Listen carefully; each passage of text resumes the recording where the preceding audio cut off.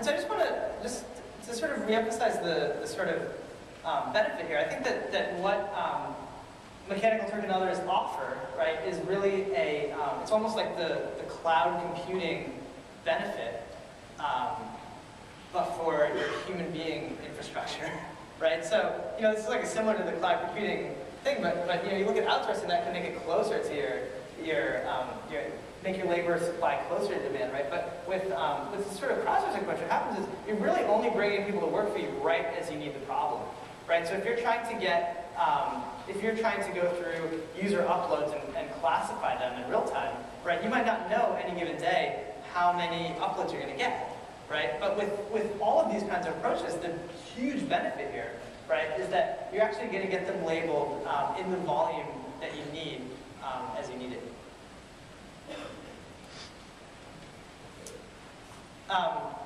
And so then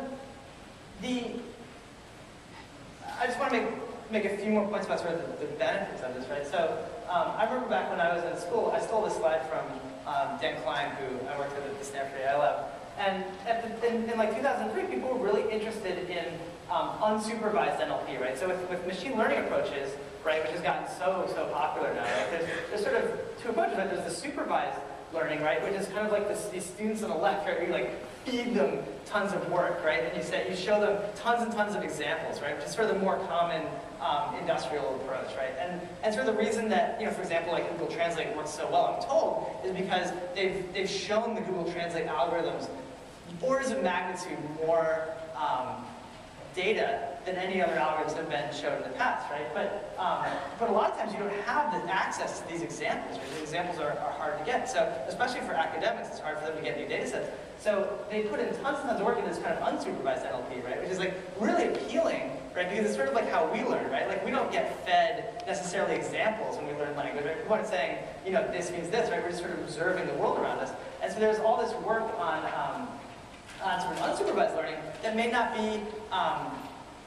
be as necessary as it seemed like 5 years ago, right? Because actually it's pretty easy to go out and collect, through these crowdsourced approaches, it's easy to go out and collect data for your systems learning, right? So we may be seeing that we're collecting all kinds of new corpora that we weren't expecting to be able to collect in the past, and this is really good, right? Because this is just one example of machine learning approach, but every single machine learning paper has this graph, right, where you look at the number of training examples that it saw as the x-axis, and the quality is the y-axis, right? And it just keeps going up and up and up, right, as you add more training examples. And this is showing two different models that one model is maybe slightly better than the other model, but the dominant factor here is just the amount of data that's being collected, right? So not only is it powerful to collect this data for cheap, right, but the machine learning approaches that work so well with these automated data collection approaches magnify the impact of the crowdsourcing work.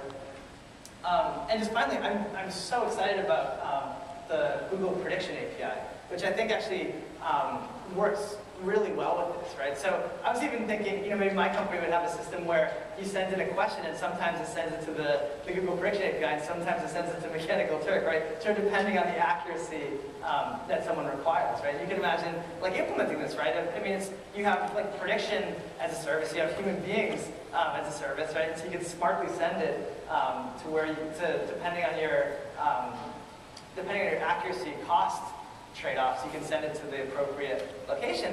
And the kind of Turk-like approaches works really well with this kind of approach because you can actually feed the answers back into your prediction system, right? So machine learning works best when you do something called active learning, where you train it on the examples that it's gotten wrong. And so the examples that it's gotten wrong or is having a hard time on, it's exactly the examples that you want to use a crowdsourcing approach to get better labels for. And those are actually going to be the perfect ones to improve your prediction system.